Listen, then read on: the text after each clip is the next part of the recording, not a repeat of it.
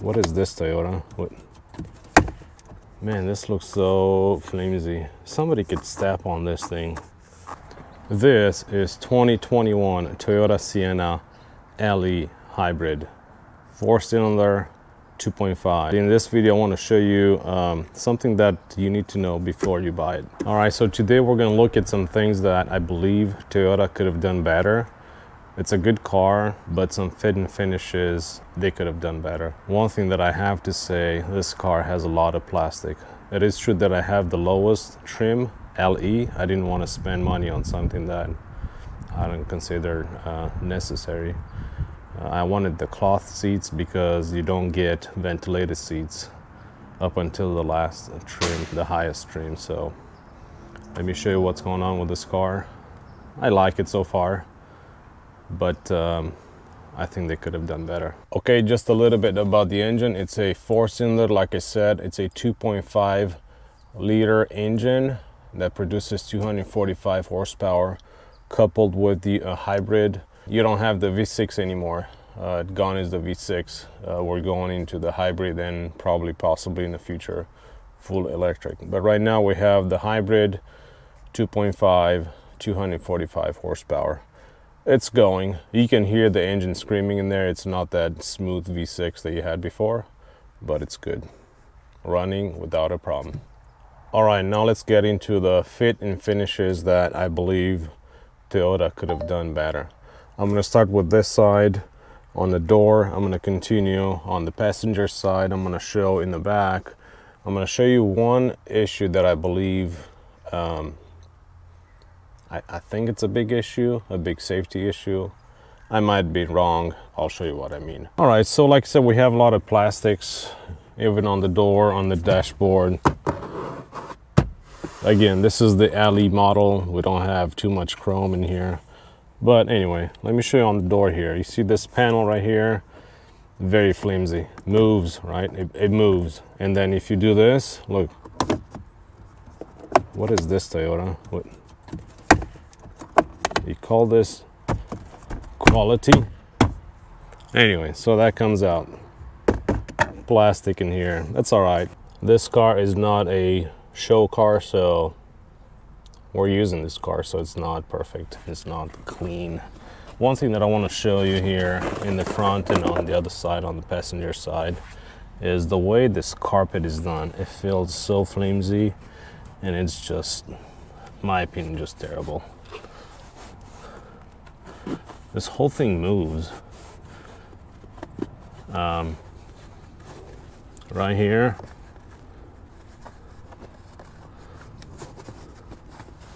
it almost comes out. Look, you press a little bit on it, you can see the edge.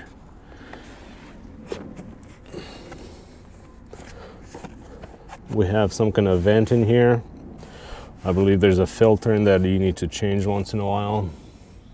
Anyway, this carpet feels really, really flimsy. All right, we're on the passenger side. Take this out. Let me show you here.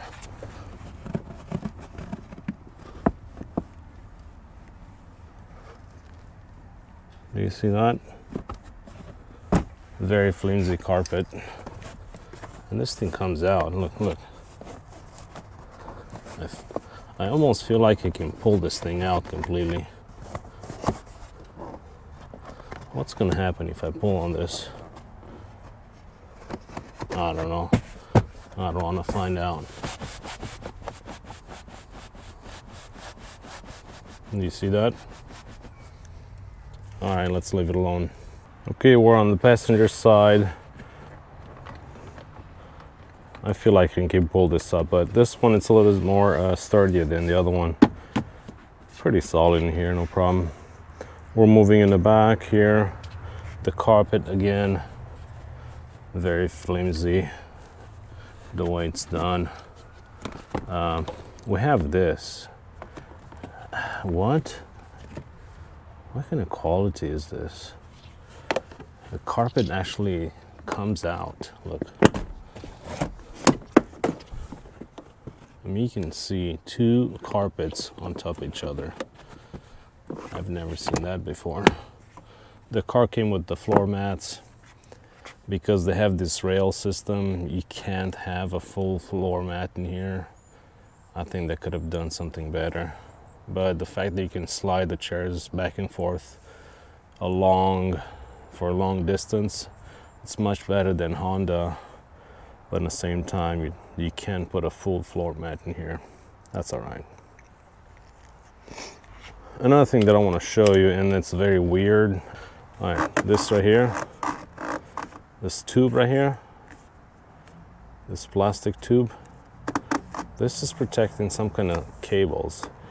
If a kid comes in here and steps on this, what is that gonna do? Are we gonna break the cables? Man, this looks so flimsy. Somebody could step on this thing. I'll show you the Honda. Honda doesn't have this. Honda has its cable, and again, I have a 2008 Honda Odyssey. The cable comes right behind this metal piece in here. Totally different. You will see the difference. I think Honda does a much better job on protecting that cable. This is very flimsy. I'm not sure exactly. Yes, it's got to be flexible to be able to move with the door, but it could be done in a different way. And I believe this is just for the window switches and all that. It's possible that we need it, but it could be done in a different way. All right, so I have this 2008 Honda Odyssey. Let me open the door here. We do have the same style of cable, but this right here, and remember, this is 2008. This is 13 years old. We do have this cable, but it's tucked in back there. And if you step on this, you're not going to damage the cable. Totally different system. What I want to show you in the back here, for some reason, Toyota went away from their perfect back window wiper. Previous model, they had it here. I believe all the Lexus, they have the window wiper up there, and the thing comes down like this. Now they moved it down. I don't like this. I mean, I think they went back in design for some reason. This is plastic right here. You can tell how this bends.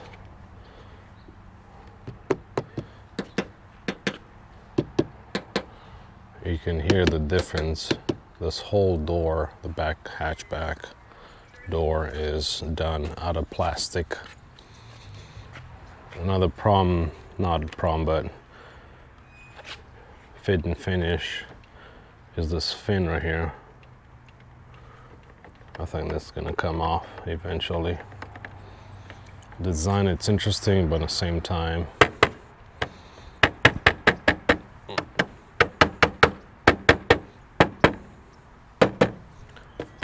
yeah, this whole thing is moving. The lights are not moving. Again, this corner, you can push it by hand. Let me show you one more thing that Toyota, I believe they can do a better job. And this is the mounting system for these seats right here. This whole system is actually right here in the trunk, and it takes space. Basically right here is the mounting system of the seats, and then the reclining system for the seats. They work fine, no problem, but the way they are done, they take space from this trunk. I'll show you the difference between this and Honda 2008. Honda is much cleaner. All right, with this level, I want to show you what's wrong with the mounting system that they have to recline the seat inside, because the way the seats fold down is totally different than Honda, and then I think there's a problem with this. Let me show you what I mean by that. Seats go in pretty easy, no problem.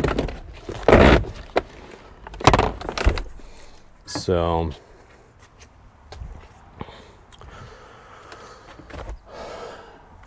number one, I want to show you how this, by no means, this is not a flat surface.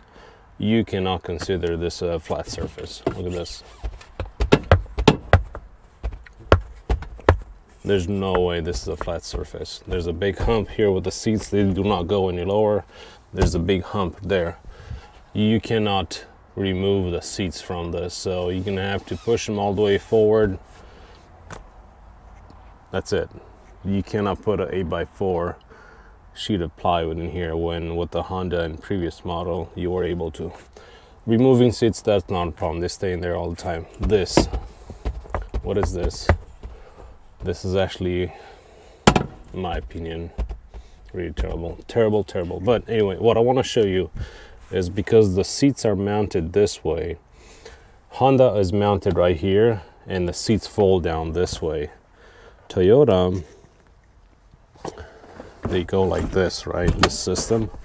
What happens is they do not lock in place. There's no locking mechanism for the seats, and they move like this all the time. I had this seat down like this, and this is what happened when, because this thing, it moves up and down when the car runs or goes on the street. This thing stays like this.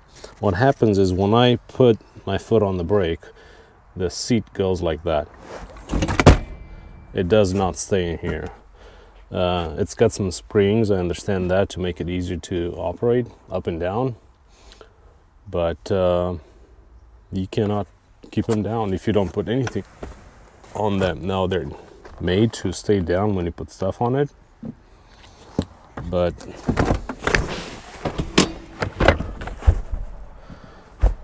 yeah, they don't stay there. Let me show you the Honda. All right, so we have the Honda system, right? You don't see anything down here. We don't take anything from the trunk space. Everything is up here. 1, 2, 3, 4 connections, and the seat folds down in here. We still have the 2-point attachment.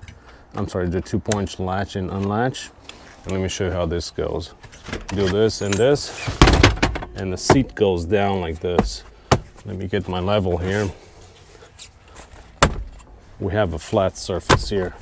There's no hump in there. Look at that. Flat surface. And the seat is not gonna come out when you put a brake. Much better system. I like this. And this is a 2008 Honda Odyssey. Much better. All right, back in the Toyota. Carpet here. Very flimsy again. Everything is moving.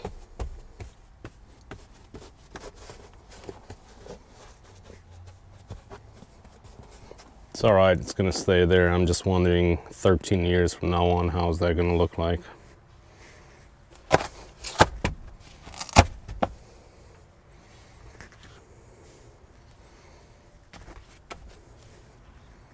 Not a flat surface. I'm not impressed whatsoever. All right, so I was saying that there is, I believe, a safety issue, in a sense that you cannot get out of this back seat very easy. If you have all 3 seats in the middle, you actually have to drop this down. There is no other way to exit. And this is what I mean. You don't have control on the seat here or here to be able to push it. For me to get out, there's 2 ways. If nobody's in the front there, which it doesn't make sense, somebody is in the front, but you have to pull this and drop the seat down and exit. You don't really do that. You don't want to step on a seat.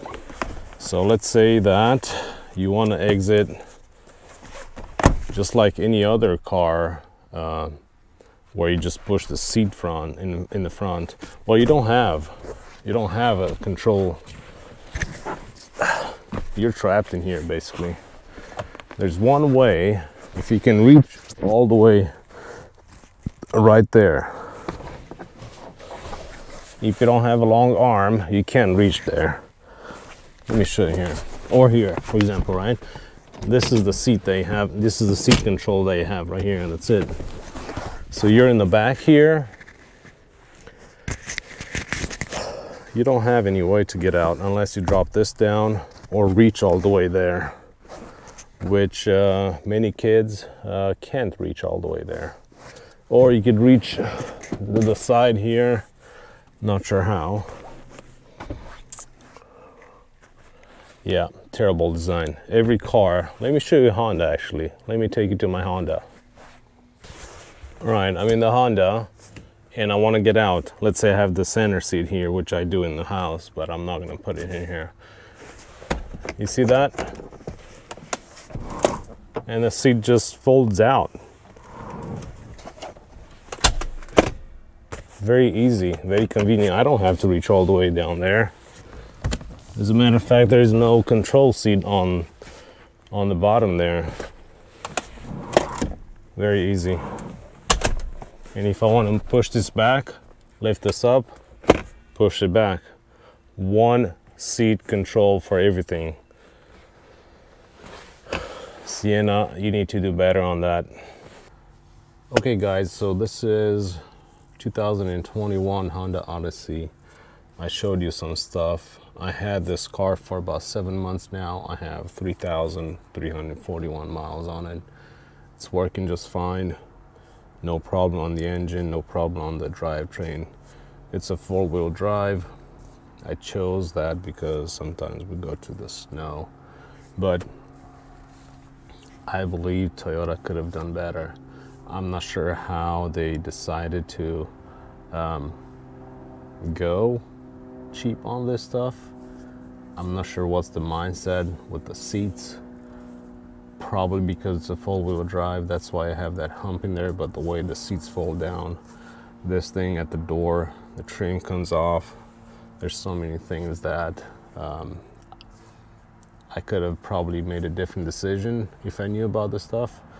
But because I see them, I want to show you what's going on.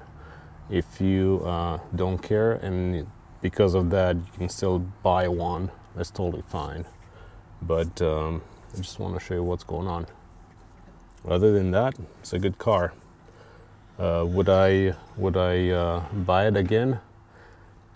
Give me about 3-4 months and I'll probably make a decision. All right, thanks for watching. Remember to subscribe. See you in the next one. Bye.